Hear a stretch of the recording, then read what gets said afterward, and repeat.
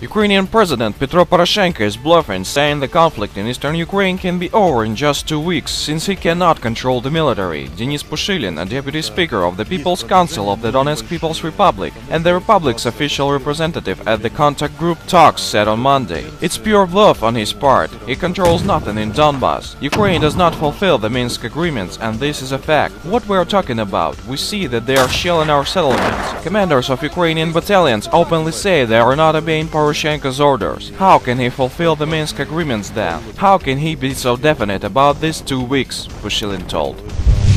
The National Council of Ukrainian Television and Radio gave the order to disable the broadcasting of the Ukrainian version of Euronews. The directive would prescribe that Ukrainian national television companies sever the license agreement with Euronews, on which the channel's Ukrainian language version is based. The company would also have to stop producing Ukrainian language content and sell almost 3,000 registered shares it holds in Euronews. First deputy head of the National Council, Olga Gerasimuk, called channel instrument of Russian imposing due to the fact that it worked with a correspondent from Russia. Let's just say the Euronews shows not enough victories and successes of Ukraine. Dear Ukrainian journalists, we remind you to show more victories and successes, or your media will be closed.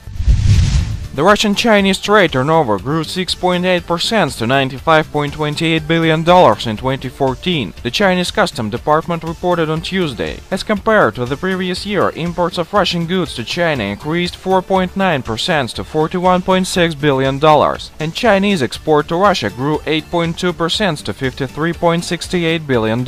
Despite the weakening ruble, the positive trend of Russian-Chinese trade development continued last year. Zhong Liang, deputy director of the Financial Studies Institute of Bank of China, has said, ruble stabilization will contribute to strengthening cooperation between Russia and the other of countries of BRICS, Brazil, Russia, India, China and South Africa, he added.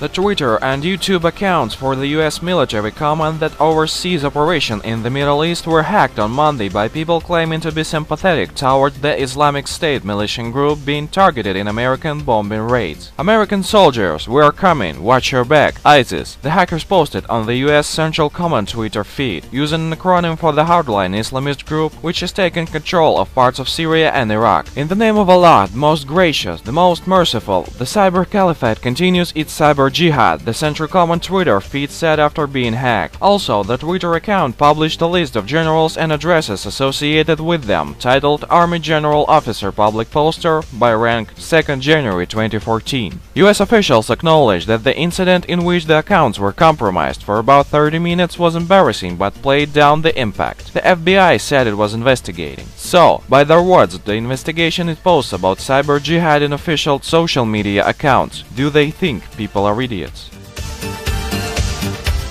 We thank our information partners for help with spreading this video news. Subscribe to our channel to receive up-to-date information on the situation in Ukraine and current geopolitical events in Europe.